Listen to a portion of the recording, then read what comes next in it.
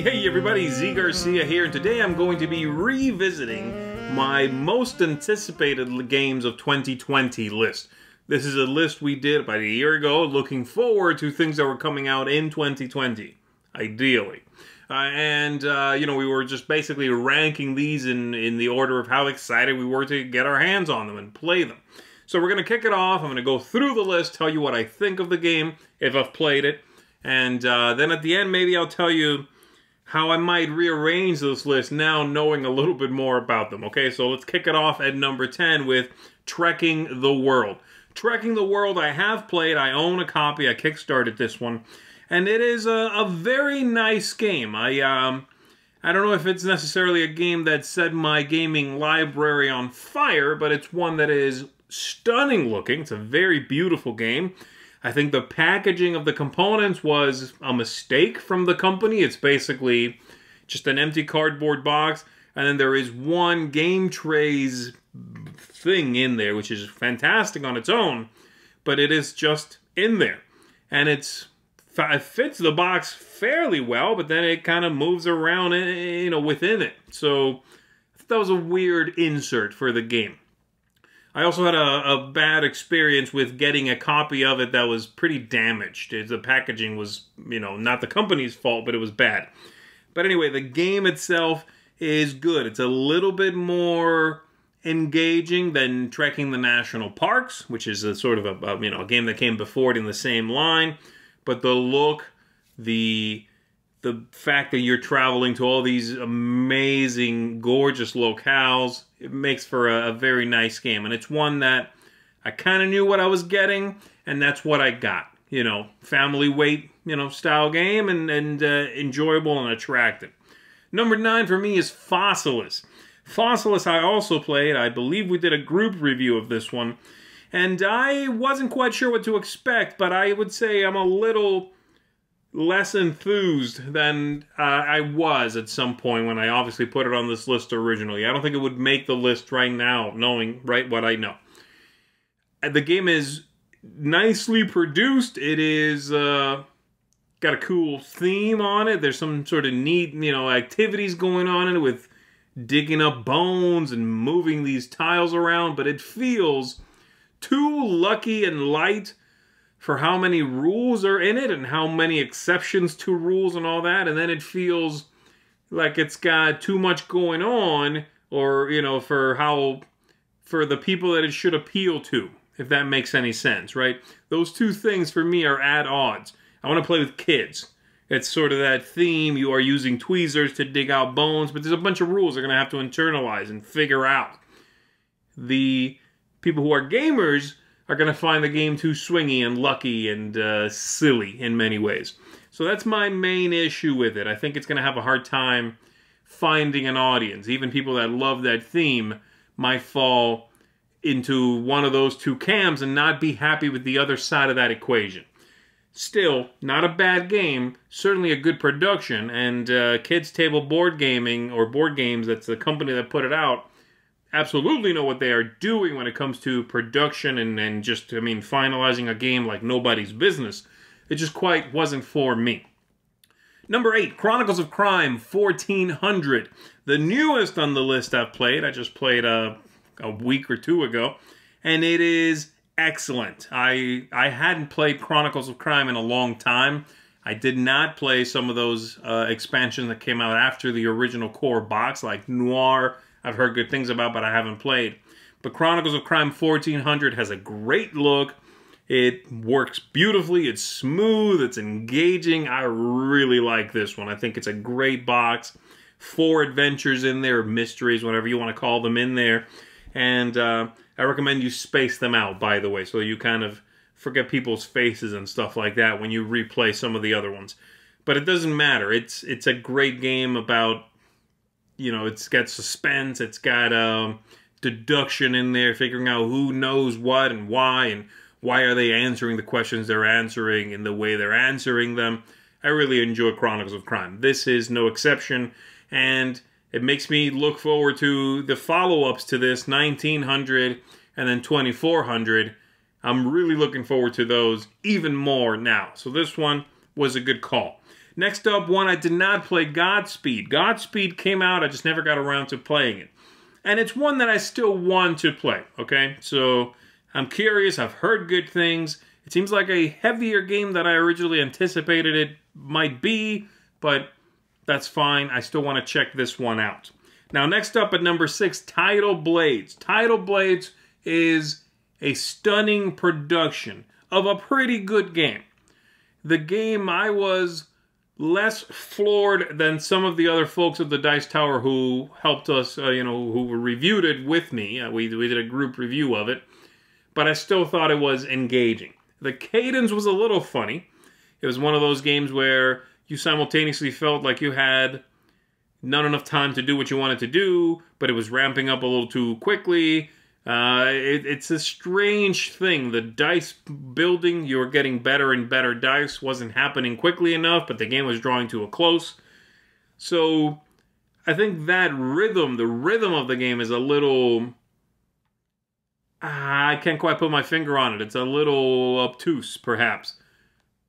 The game production, the theme, all of that stuff is very lovely. And this is one I would recommend without hesitation to someone, as long as they know the kind of game they are getting. So, yeah, Tidal Blades is a good one. Number 5, Mosquito Show. It's not one I played. It's not one that's never come into the Dice Tower. I've never even seen it in person. But it's from the same line as a game I happen to have right here, actually, Jurassic Brunch, right here. Jurassic Brunch is from the same designer, Bruno Catala. It's also a 2-player game. And the more I've read about Mosquito Show, the less excited I am about it. It seems a little too solvable. It seems a little too basic for me. The abstract nature of it is showing through the cute theme and the silly plastic bits. So I'm not sure that I'm not that interested in playing it. If it comes across my table, I'll give it a try. It's very short, and from what I understand, but it's one that would certainly not make the list anymore right now if I was making the list again. Number 4, Cosmic Duel, Cosmic Encounter Duel. The last one that came out that I have not played, okay, I heard mixed things about it, and I'm very take it or leave it on this one. You know, it's a 2-player version of Cosmic Encounter. It seemed like they tried to do something different with the same IP, but I did not hear exceptionally great things about it, and it's one that I'm not really seeking out at this point. So, again, if it comes across the table, I'll play it. Certainly a little more enthusiastically than Mosquito Show, but I'm not seeking this one out. Now, number 3 is the one on the list that did not come out. And it is one that I am insanely excited about getting to the table. It's a game called Arcades. Excuse me. And this one, the more I see of it, the more excited I am to play it. It's one I could easily see rising to the top of the list again, you know, if I'm... Of things here now, knowing as much as I do, that's one that I might put at number 1. It looks fantastic. It's this sort of dungeon crawly Egyptian theme meets steampunk, and the action selection and the dice rolling in it looks very streamlined, looks very engaging. It is a campaign game, and I'm kind of up to here with campaign games. All these games that look very engaging, but you better dedicate 20 hours to it or else, right? You feel like you're not completing it or getting your enjoyment out of it. But having said all that, I cannot wait for this one to come out. I am super excited for Arcades. Number 2, Cleopatra and the Society of Architects, the fancy schmancy edition. Played it. I think it's great. I like it as much as I like the original Cleopatra, because I do think that for every one thing they added that was an improvement on the original game, they did sort of take something away or make something slightly worse, if you would. The biggest offender is the card quality in the game is pretty terrible. The cards are extremely thin. They're not standard size, or they cannot be that easily sleeved. And that just blows my mind that for the amount of production that went into this game, I mean, the epic scale of this thing, the card quality is that bad. So thin. The epic nature of it is also something that I think in some ways works against the game. It's this gigantic cube. It has all these plastic accoutrements that you're supposed to stick onto it, but it's unwieldy. It's a little much. It suffers. I think it found that line where you go from, you know, fan service to Kickstarter bloat, and it sort of, you know, went right over that, right? It cavorted right over that line. So I like it a lot, don't get me wrong, and I did keep a copy of that over the original Cleopatra, because I think mechanically it is stronger. There's no question with that. But it's not perfect, okay? Lastly, my number one, Sleeping Gods, and boy did I call it, because Sleeping Gods is a sweet, sweet game. Fantastic production, engaging gameplay, great story. It sings mechanically. I mean, it's pretty easy, except for maybe combat. Combat's a little convoluted, but I was expecting Near and Far with more stuff in the way. Like, okay, well, it's going to be a little bit more. There's going to be more to puzzle out and figure out that gets in the way of getting to the story. But I was wrong. This game is not more complicated than Near and Far, mechanically speaking. And the story is so cool. I just love the setting of all the players being on this ship together, traveling the seas, going off of the map, and then you flip to a new page, and now you can see a new section of this world that you are discovering.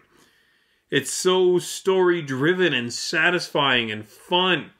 My only issue as far as playing the game goes, well, there's that combat thing I said, but playing solitaire means you have to manage a whole lot of stuff. This one doesn't really scale when it comes to that. You're kind of doing the job of all four people that would be at the table, right? So that's a little hard to do. But man, get 4 people around the table, 3 people, and you're going to have a fantastic time, no question, with this one. So there you go. That's what I think. Overall, I think these are good. I mean, this list, I'm happy with, you know, the things I picked. Couple I missed that I do want to go back to at some point and play. Godspeed, first and foremost. That was at 7, but that's the one I want to play the most from the ones I haven't played. And then after that, Cosmic Encounter Duel. And then after that, Mosquito Show, whatever. Arcades didn't come out, but that would be the must-play from the list. And from the other ones, if I was going to reorganize the other ones, I would say Sleeping God's still at the top. I would say Cleopatra still number 2. But then after that, I'm looking at Trekking the World, which was my 10. I'm going to bump that up because they really finalized that game very well. Chronicles of Crime was my 8. And again, it's beautiful. Then Tidal Blades, then Fossilis at the bottom of the list. Not bad. These are all at least, I think, a 6 or a 7.